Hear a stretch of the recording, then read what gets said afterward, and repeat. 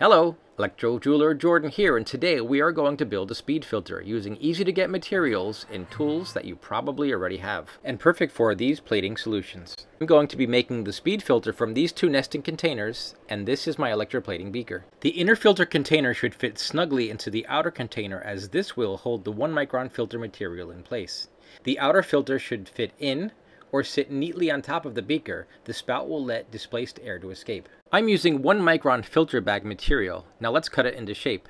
A lot of you already use this for anode bags, and it can be purchased for under $10 from Amazon or eBay. They can also be found in pet shops and hardware stores. The outer container is tapered. I traced the top opening and cut it out a few larger than the top opening. This extra material is important as it will seal the gap between the two containers, enabling the solution to flow through the 1 micron filter material without leaking. Hey, please like, subscribe, and say hi in the comments below.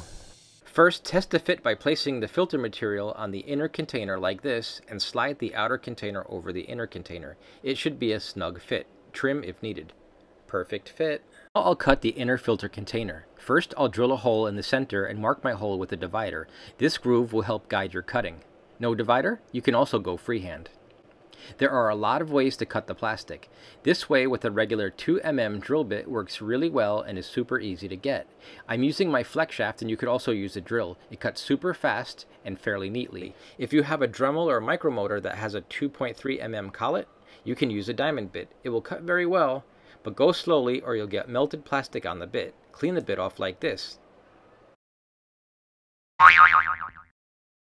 Drill a hole. Insert your 2mm bit and guide it along the groove. Clean off periodically. Too much pressure can break the bit, so be careful. Other size bits can be used, but for me, they're harder to control. Next step, cut out the bottom of the outer container. Using this line as a guide, I'll cut it so that there is just a narrow ledge for the filter material to rest on.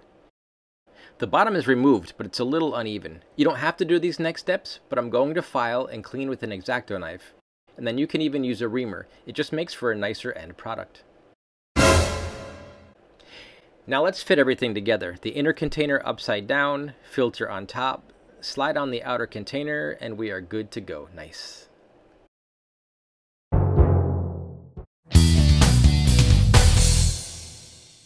Here's my nickel beaker. Notice that it needs a top up, but don't fill it up until after you filter.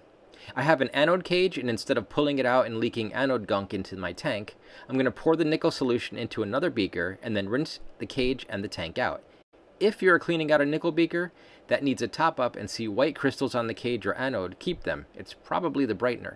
Okay, I cleaned out the nickel beaker, and if you're filtering your Electroform beaker, it's the same process.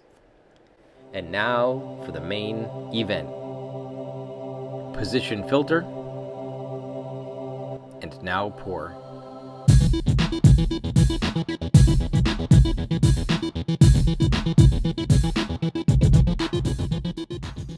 And wow, so fast, so fast. There is still some solution in the filter, so rinse with distilled water until your solution is topped up.